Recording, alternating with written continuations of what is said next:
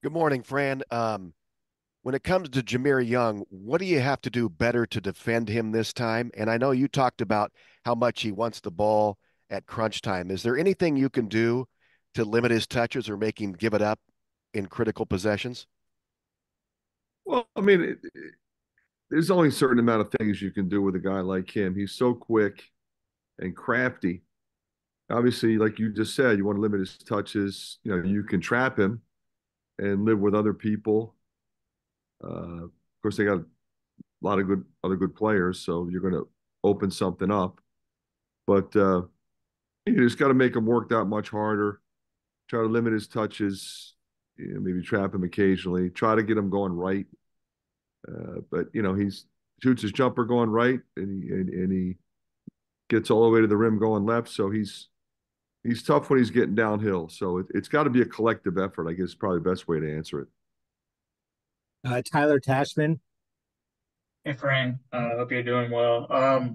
I know you've talked about the fact that Price has practiced well. Just curious, like, what exact is that energy, the way he's shooting it? What exactly is he doing well in practice? It's everything. He's being aggressive. He's making shots. He's getting on the glass. Uh, he's really getting after it, and I've been really proud of him in that regard. Tom Caker. And as the season goes on, the rotations tend to tighten up. That's just natural basketball. But do you have to talk to some of maybe the younger players as those rotations get tighter so they understand what's going on in the game? Yes, sometimes. I think we have an intelligent group. Like the other day, for example, Tom, we had sort of a group on the floor that was clicking. I don't think there's any explanation there. That team really got it going. I mean, and I didn't even have Ben out there in that stretch, and he was great on the bench. Sometimes with the younger guys, you're right. You do have to continue to encourage them, but you can't lie to them either. They're going to get to play. How much they get to play will be depending on a lot of things. How is the game going? What do they bring to the table? Who's in foul trouble? Did somebody tweak their ankle? Uh, I think the most important thing is just to encourage them to stay ready because the opportunity is coming. Chad Leistikow. Hey, Fran, your program has such a strong track record of upper half, top, even higher Big Ten finishes. I'm just kind of curious, like, what attributes would you attribute to, like, kind of being able to do that year after year? Because as you can see, it's not that easy in the Big Ten. I think that's a good point, Chad, and I think this year maybe more than any, which I think is also your point. Uh, I mean, every team is loaded. Every team is well prepared. Uh, Somehow, some way, you got to figure out how to win close games. And that's not easy. Uh, but I think, what you try to do to keep your team the best it can possibly be is, try to create a culture where guys know how to compete, guys legitimately care about each other, guys understand, what our philosophy is at both ends and what game adjustments we might have to make and how do we follow the game plan for that particular team and and stay the course. Sometimes you lose a couple or you lose a tough one, you tend to stray away from the things that have typically worked. And we try to kind of stay true to who we are. Elliot Clough. Good morning, Fran. I feel like we talk, I mean, I don't feel like I know we talk about Owen a lot on these. He just got that eighth freshman of the week, second most all time. I guess to maybe phrase it a little bit differently, is this something that maybe you expected or saw as a possibility for him? And then one quick thing after that, how's his tooth? Has he gotten any work done? That's a good question. Uh, as of yesterday, he had not. I think he's going to have to be capped. Uh, he doesn't seem to be worried about it. Uh, the, the the first part of your question, from the minute he committed here, which was early, as you know, uh, I thought we had something special. I mentioned, in the summer how well he was playing and how well he played overseas. So you could kind of see it coming, and I continued to, try to build that confidence in him because that's the critical thing. He didn't have the greatest start to the game the other day. And then he has 17, 14, 4 and 4. And, you know, quite honestly, along with a couple other guys, the reason we won the game. But his ability to sort of dominate inside is a difference maker, for us or for any team for that matter. And every night in this league, you're going up typically against a veteran big guy who's really good. And just coming to the realization that that's who you are. You're one of the best big guys in this league. Maybe it's a little earlier than a lot of people thought, but he's certainly proven that he can be one of the best players in our league. And I'm really proud of him. And he just keeps continuing to grow, I think, in terms of his overall game, but most importantly, his confidence level. Tyler Tashman. A while back, Peyton had kind of vividly recalled when you had offered him, on a phone call. Just wondering if you remember anything from that or just anything from, recruiting him. We recruited him really hard. I had gotten a phone call. Somebody had watched him. A friend of mine had watched him in a game in the summer and said, I think this guy's good enough. And then it was during the dead period that guy was at the game. And shortly thereafter, he played in the live period, and I saw him. And it doesn't happen this way all the time. But if somebody recommends a guy to you, you go see him play, and he has just an absolute monster game. He had eight threes in a game. I remember that, and he just looked like a guy that would fit perfectly with what we do. Obviously, his shooting is elite, but he's 6'7". He can put it on the deck, and he can make a play for somebody else, and he gets to the glass, and he just plays hard. He constantly moves, and you can tell he loves the game. You can tell that he's been well coached, that he really knew and understood the game. And we're a motion team primarily that runs fast break, and I thought this guy is going to be special. And I told him that. I called him up and told him that, and told him I wanted him, and it was no hesitation. Hey, we like you. We're going to continue to follow your pro. No, it's like, I want you to come here. I want you to come play for me. You'd be a great Hawk. And I wanted him to know that there was zero hesitation on my part or anybody on the staff. And then from that point forward, we went to his games. We called him on the phone. At some level, it was a pandemic year, so it was a lot of phone conversation because we weren't allowed to go to some of those games. But before the pandemic hit, I went to his games more than once, and then during the pandemic, we did it all over the phone.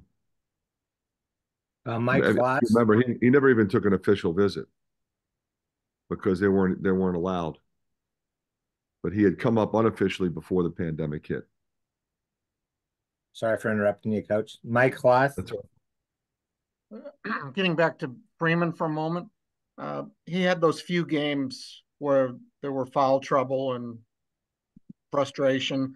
I'm guessing 9 out of 10 freshmen would have maybe spiraled from a series like that, but he did not seem to. What is it about his makeup?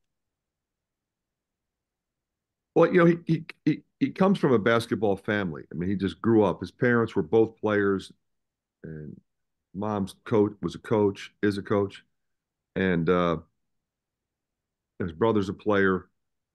So it's kind of ingrained in him. I think our staff has done a good job. My assistants, are constantly talking to him, watching film with him, working with him individually. if your numbers aren't good because you're in foul trouble, it doesn't mean you didn't play well. You just have to figure out how to play defense at this level against really good players positionally without chopping down and without picking up, a silly touch foul which puts you on the bench, and figure out uh, that we're better when he's out there. And that's something I continue to try to encourage him. Like, oh, we need you. We need you out there. Like we can't have you in foul trouble. And sometimes, you go try to come from somewhere and to block a shot. The score is 6-4. Yeah, maybe if you're a little bit late, you just call up and hope he misses and stay on the floor. So there's an art to staying out of foul trouble, and he's figuring that out. Chad. Yeah, circling back to what I asked about earlier. I mean, you guys are 2 games out of third place at this point, 2.5 out of second. Is part of, as a coach, is part of your, I guess, how do you go about kind of zeroing in on the lineups you need in these last, 8-10 games of a season? Because it seems like that is a strength this team has had in these upper division finishes, like finding your lineup, finding how the pieces fit, because every year the teams are different. That's true. They are. And this one in particular, uh, because, the torch was sort of passed from the leaders we've had in the past. And I've been proud of those guys. We have some different options, Chad. Like, and we can go small, we can go big. Uh, I'm very comfortable going 11 deep. I haven't had too many of those teams. And like you said, the hard thing sometimes is, you know, you want to play all those guys and give them ample minutes. It's hard, if you're DeSante Bowen and Brock Harding, you don't play as many minutes to go in there and impact the game when you do get the opportunity. Both of those guys have done that, as has Price. So you just try to keep them all ready and understand specifically what they bring to the table. And, I think, like we said before, the veteran guys are going to get the bulk of the playing time right now, the guys that have consistently produced. It's great to have, Patrick back playing the way he's capable. Our key guys are performing well, and we have different ways we can go off the bench. So, it's in terms of like your point about, where you sit in the standings, like we don't even bring that up.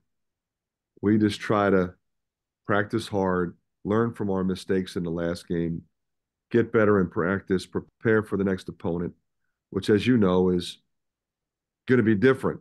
I mean, everybody plays differently in this league. You're going to see pressure. You're not going to see pressure. You're going to see changing defenses. You're going to see half court man. You're going to see great post play. You're going to see great guard play. And our guys, for the most part, have been through that, and I think really take an intelligent approach to getting ready for the next game. And then if you take care of business, then that other stuff will take care of itself.